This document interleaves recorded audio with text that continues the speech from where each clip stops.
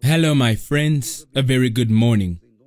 God bless you all in the name of the Lord Jesus. You know that I was thinking, meditating, reasoning,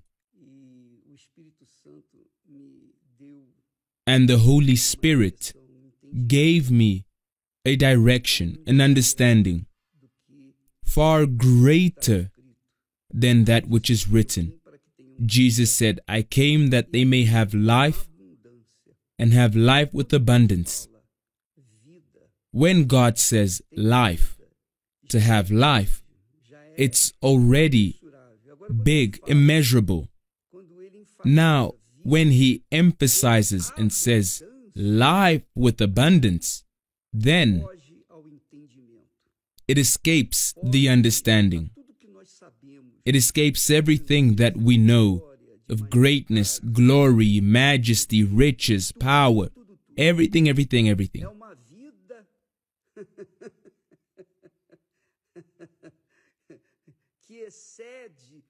It's a life which exceeds understanding. And when He says this, it is obvious that people who do not have understanding say, oh, so I'm going to have a house, a car, I will travel, I'll have riches, I'll have family, I'll have this, I'll have that. When a person thinks of the petty things of this world, because all these things are rubbish, passerbys, everything we see of this world, which has an expiry date, God is not speaking of a life of abundance limited to this world, because this world will catch fire and end. He's speaking of a life with abundance, which is eternal.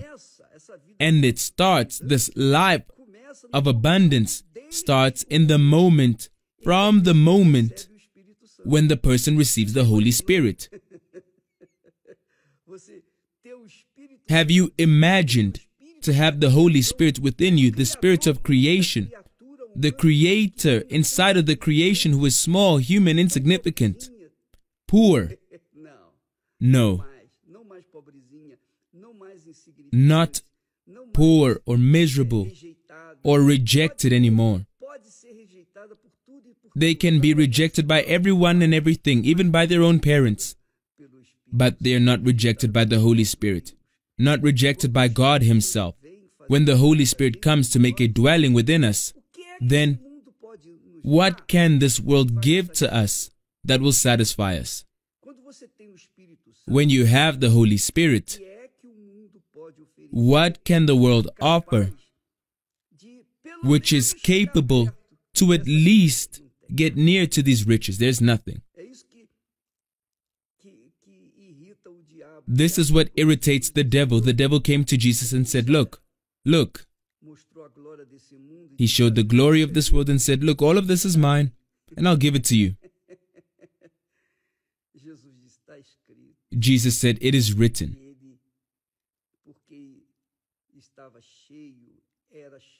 And because He was filled with the Holy Spirit, He had the understanding that nothing that the world could offer could surpass that which He all had, the riches which He had.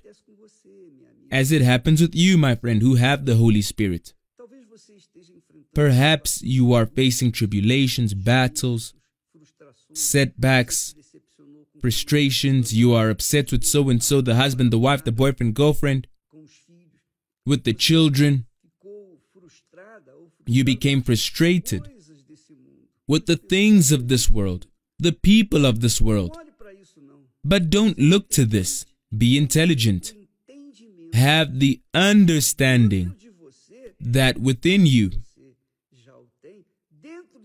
if you have Him, then you have the greatest riches which a person may have on this earth, and for all eternity, not just in this earth, but forever, for all eternity. Because life with abundance which Jesus promises is not limited to the filth, the rubbish of this world, but it is unlimited to eternity. You have the riches of God within you. Think about this. Look, think, and see that the most important for you